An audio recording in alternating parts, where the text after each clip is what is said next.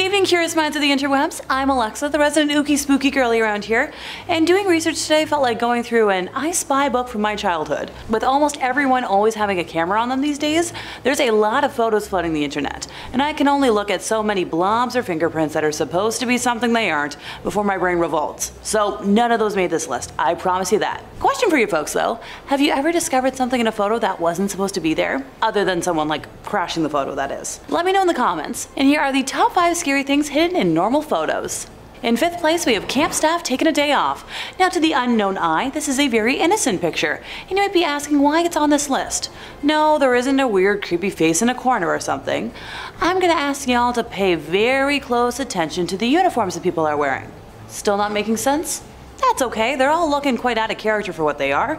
This photo is of Auschwitz staff enjoying pleasant days off. They look like camp counselors, but their job is killing people in horrible ways, and they enjoyed it. Most probably took lives not shortly before or after this was taken. Probably the most unsettling photo for me today, since the absolute contrast makes my stomach turn. Knowing simply how many lives they took, and here they are just, having fun, doesn't sit well with my stomach at all. In 4th place, we have John Lennon and his killer. On the evening of the 8th of December of 1980, English musician John Lennon, formerly of the Beatles, was shot and fatally wounded in the archway of the Dakota, his residence in New York City. The killer was Mark David Chapman, an American Beatles fan who was jealous and enraged by Lennon's rich lifestyle, along with his 1966 comment that the Beatles were more popular than Jesus. He wasn't wrong. Chapman said he was inspired by the fictional character Holden Caulfield from J.D. Salinger's novel The Catcher in the Rye, a phony killer who loathes hypocrisy. Chapman planned the killing over several months and waited for Lennon at the Dakota on that morning of the 8th of December.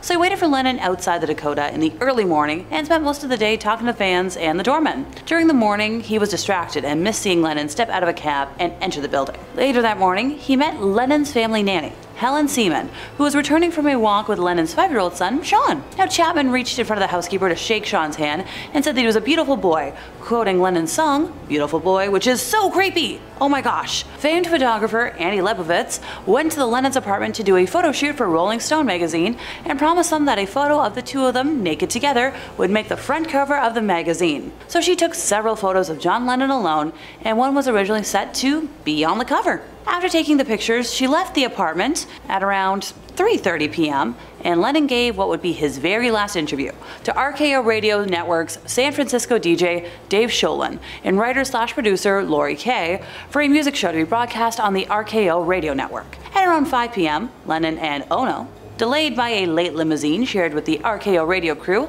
left their apartment to mix a song, Walking on Thin Ice, an Ono song featuring Lennon on lead guitar at the record plant. As they left the building, they were approached by Chapman, who asked for Lennon's autograph.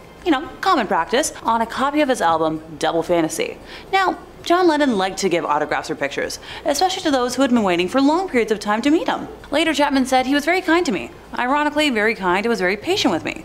The limousine was waiting, and he took his time with me and he got the pen going and signed my album, and asked if I needed anything else. I said, nope, no sir, and he walked away. A very cordial and decent man. Paul Goresh, an amateur photographer and Lennon fan, took a photo of Lennon signing Chapman's album, and that's the photo we're discussing today. Later that night, when Lennon and his wife were approaching the entrance of the Dakota building, Chapman fired 5 missiles from a special revolver, 4 of which hit Lennon in the back. He was rushed to Roosevelt Hospital in a police car, where he was pronounced dead on arrival at 11:15 p.m. at age 40.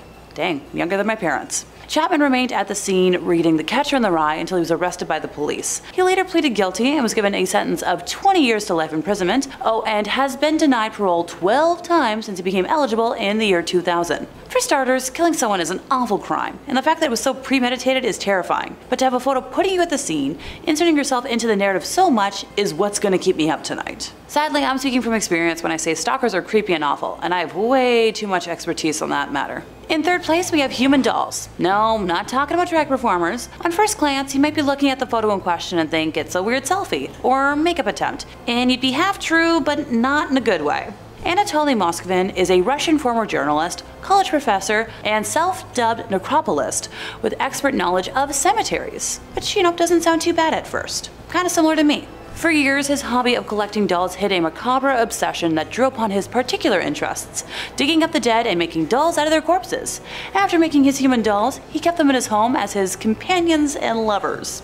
It is alleged that he placed music boxes inside the mummies, set them up around his living room, and had tea while they were singing for him. "I kissed her once, and then again, Moscovin wrote about one of his dolls, made from the body of an year-old. When investigating the apartment, the police captured video footage, and in it the camera moves along the corridor, which is cluttered with wedding dresses and bright, colorful clothes, and enters a small room. At first sight, the little figures of girls mounted on top of the bundles of old books and papers, or, half lying on the couches, could be taken for big, soft, stuffed dolls. Kind of like a Raggedy Ann. The camera zooms in on their faces, which are wrapped in light beige fabric, and settles on the painted eyes. The girl figure on a couch wears a knitted hat with a pinned rose and lilac sweater, and her legs, covered by white tights, are elegantly crossed.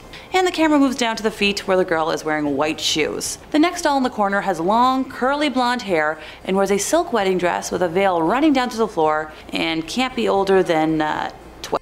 The police report says that Moscovin compiled up-to-date information about the life of each of the women he brought home and printed off from a computer detailed instructions for producing the dolls out of human remains. The police officers who took the video said they each drank a few shots of vodka when they got home, and after reading through the horrors he committed, it's a tempting thought. Police finally caught Moscovin in 2011, after years of increasing suspicion at the growing number of desecrated graves in his home city of Nizhny Novgorod. I tried. When they searched his home, they found 26 corpses scattered throughout.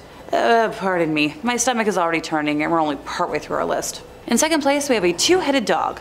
So this is probably the only photo on this list that looks a smidge odd at first, but it's not just comical whimsy, and instead this is the work of a mad scientist. In 1959, Soviet scientist Vladimir Demikhov actually managed to create a two-headed dog. Previously, he spent the 1950s carrying out research into organ transplantation surgery, continuously improving his experimental techniques. He successfully performed an isolated orthotopic heart transplantation in a dog in 1951, where the heart was correctly positioned rather than offset inside the thoracic cavity. The survival rate steadily increased from a few hours to several weeks, and one of the dogs that received a heart transplant in 1953 survived for another 7 years after the operation. So yay! But back to the two-headed yikes we go.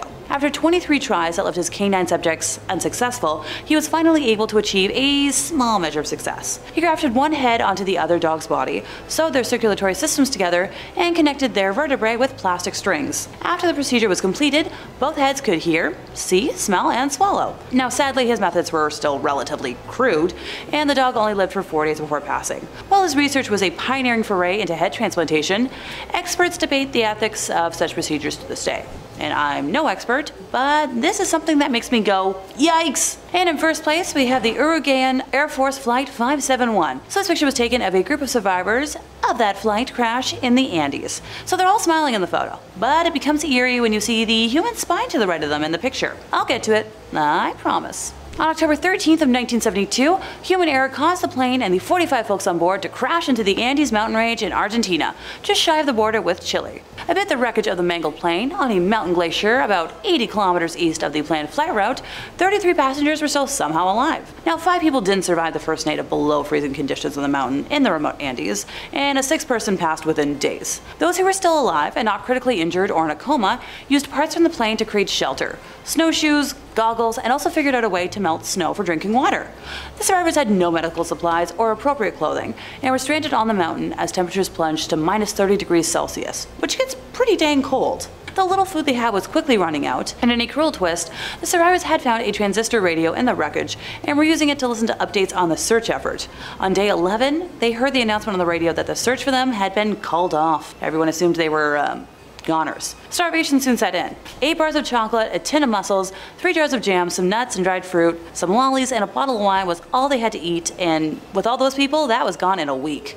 Desperate, they tried eating cotton and leather from the plane seats. Okay, time to talk about that spine, eh? Eventually, as the bodies of the frozen dead laid around them, the survivors were forced to consider their only chance for survival. All the passengers were Catholic and held deep moral concerns about eating their relatives, teammates, and friends from school, but as a group, reluctantly decided that eating the bodies of the likely already dead was their only chance of making it off the mountain alive. They also mutually agreed that if any of them died, the others could eat them for sustenance.